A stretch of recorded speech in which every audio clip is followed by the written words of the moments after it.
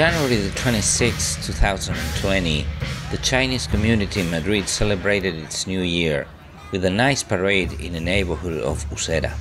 It is now 4718, the year of the rat.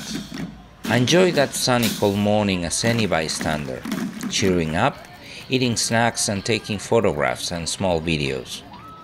But then I wondered, could I make a proper song out of these casual clips? Let's find out.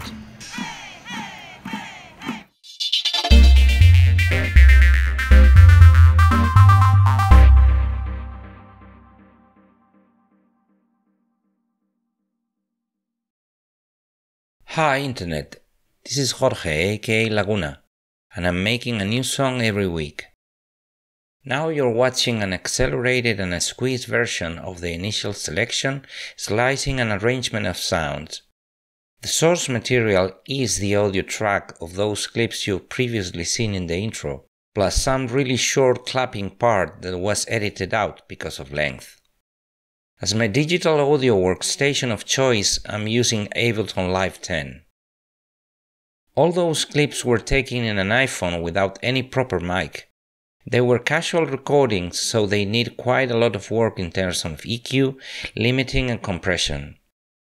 Anyway, no matter how much effects and post-production tools I throw at them, they'll always be what they are, dirty, non-prepared audio clips, with lots of noise and even some distortion.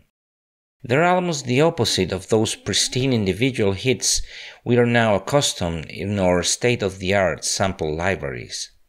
So maybe if I isolate them the best I can and think of them as drum hits, they could fit together nicely. Let's hear them, one by one.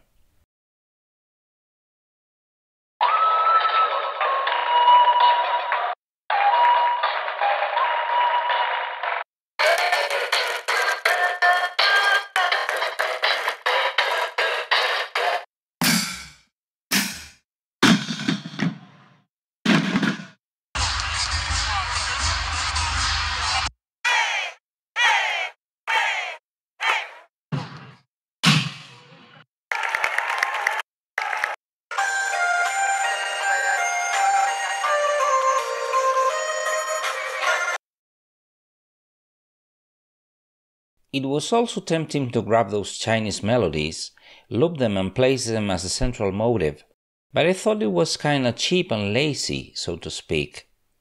I still kept them, but used them sparsely.